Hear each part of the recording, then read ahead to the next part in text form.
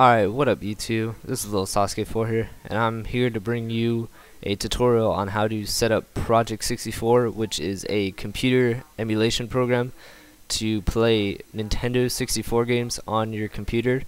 And what you're going to want to do is head over to the MediaFire link I put in the description down below and download N64 setup package zip. And when you do that, you're going to end up like a zip file like this, and when you extract it, it's going to turn out to end up be like this. You won't have any of this, but the main thing you want is all this stuff down here. And when you have it installed, you'll have two main programs, Project64 and Project64K. Project64 is just the regular emulator, and Project64K is the one that has Netplay, which is the multiplayer service. So then once you do that, you want to make a ROMs folder. And what the ROMs are all the different games you can play. And for my ROMs, I like to go to coolrom.com. I'll put a description, or sorry, a link in the description. As you can see, I just downloaded Yoshi's Story. And then once you make your ROM folder and put all your ROMs into the ROM folder, you're going to want to open up Project64K and choose your ROM directory, which is the folder that's always going to be looked at by Project64 as the one where you find all the games. It's like that, and then ROMs. And there we go. The list refreshed. So then we see our games, and we can just open it up like this. It's me, Mario! Alright, then we'll end the emulation right there. And to set up your controls, go to the control plugin. Since I have an Xbox controller, I'm going to tell you how to set that up. So first you want to make sure your Xbox controller is connected, plugged in, and then we're going to go to a blank slate. And for the analog stick, I'm going to have it set, plugged in, and then only problem with mine is it doesn't detect the triggers or the right analog stick. But for the majority of the buttons, you can just use everything else. So we can just use the left analog stick for left analog stick. You just click a button, and you can just move it to the left, move it to the right, up, and down. Then for the A button, would be the A button on the Xbox controller. B, the start button will be start on the Xbox. Left doesn't really have a function, so I just leave it at X. Right, right bumper will be right bumper. The Z button will be left bumper. And for the C buttons, I like to use the D-pad. So left, right, up, and down. And you don't have to worry about the digital. So that's what I have set up here. Except I used the number pad as extra, but that doesn't matter. So here you go. Okay. And then we can go to start up Netplay. And at first it'll take you to all the servers, but for right now the servers aren't loading. So the one that I like to play on is the Galaxy. You set up your username, and when you join a game or create one, all the people typically need to have this, or always need to have the same connection type. So the most common types I see are LAN or Excellent. So I like to choose LAN and connect to the Galaxy. And this server is mostly for people who like to play Super Smash Brothers. And you can organize it by game, version of emulator, who is starting the lobby, and the status, and the amount of users that are in. So to create a game, just go like that. And these are all based on the ROMs that are in your ROM directory. So I can host Super Smash Brothers. And this chat is just for the overall chat. And this one is for the one that are people that are in your lobby. We'll just wait for someone to join.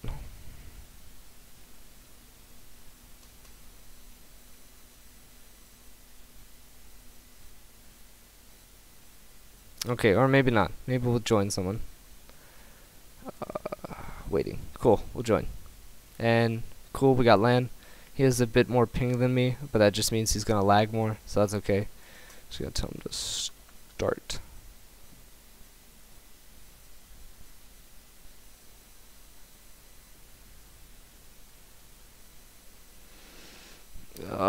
He might be dead. Okay, we're gonna leave that, and we're just gonna try to create one more time. Oh, no, that's Super Mario 64. Super Smash Brothers. There we go.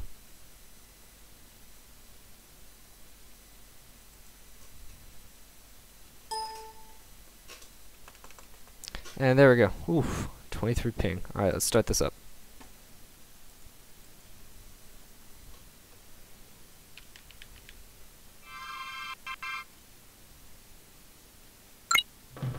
Alright, so multiplayer. We're just gonna make it a quick stock 3 lives. Free for all! And I usually like to choose Link. He's the one best with. Oh no. Alright, there we go. And I typically like to choose a large stage because the smaller stages are a lot cheaper. People like to spam.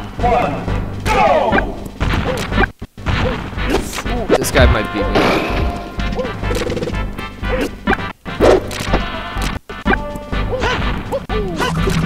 And I prefer a controller over a keyboard because you have all the controls like right there. Oh god, this is gonna be bad for the video because I'm kind of distracted because I'm trying to go and try hard mode. Oh, he's gonna die. He's gonna die. Yes. Oh no.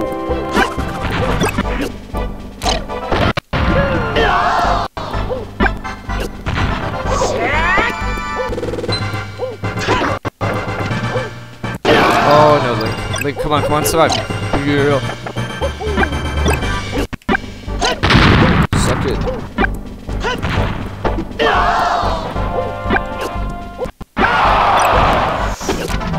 No, I didn't want to throw my boom. No.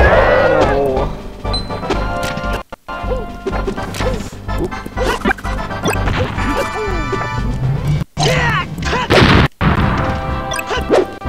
Oh, gotta make him draw that beam sword. Where did my bomb go? That's okay.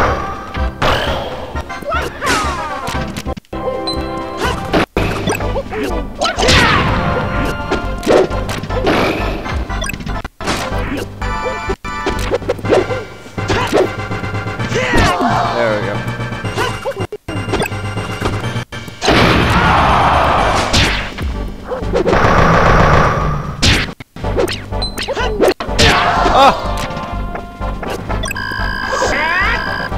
Oh, and if you guys didn't notice, the little U and Super Machinima symbol on the bottom right hand side is an annotation to subscribe. So in case you didn't notice that, go ahead and click subscribe in case you haven't. Because I mean, who doesn't like these videos? I know I do.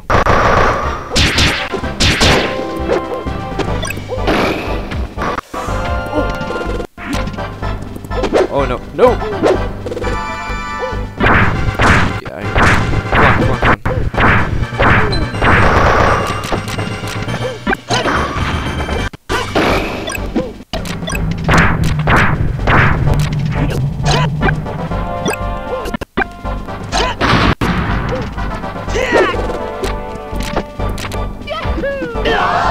Come get me, man. Come get me.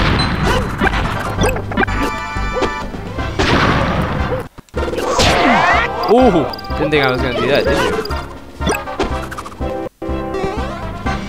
Not a chance.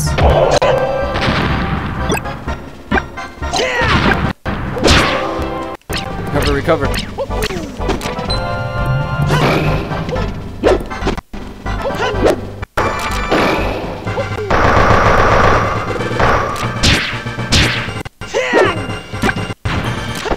Oh, I'm lagging. Hooray! I lost. But now you guys get the gist of what, how to set this up. And if you guys ever want to play with me, just shoot me a message over Skype right here. Here's my Skype name, Little Sasuke4. How clever. And that basically wraps up the tutorial. If you guys have any questions, you guys should put your comments or concerns, questions down in the description down below. Don't forget the U over here is to hit the subscribe. please give us a like if you liked it, because I know this was quite informative to some people. And I'm sorry that I lost the game, but yeah. I think this is it. So peace.